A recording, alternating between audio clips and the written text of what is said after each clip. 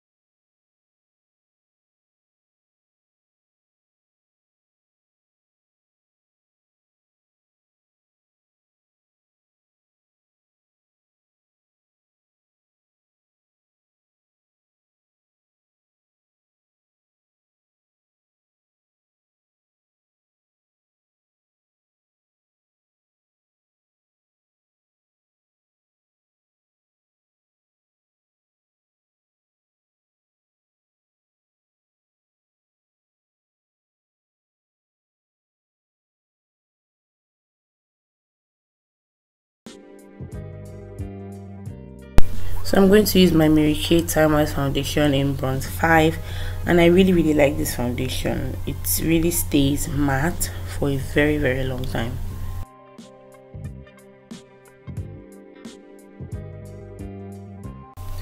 I'm going to use my black opal stick foundation in nutmeg, and I'm going to place this on my highlight areas. I don't really use this, but I decided to use it for this tutorial. I don't know why. It looks a little bit too yellow and kind of muddy. And then I'm going to set it with the benite topaz powder.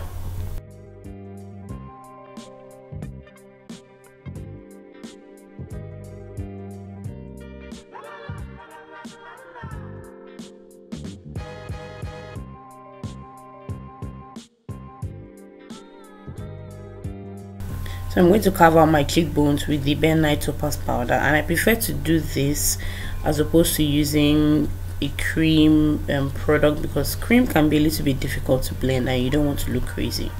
So now I'm going to go in with that brown, and I'm just going to smudge my lower lash line just so that I get that really nice smoky effect.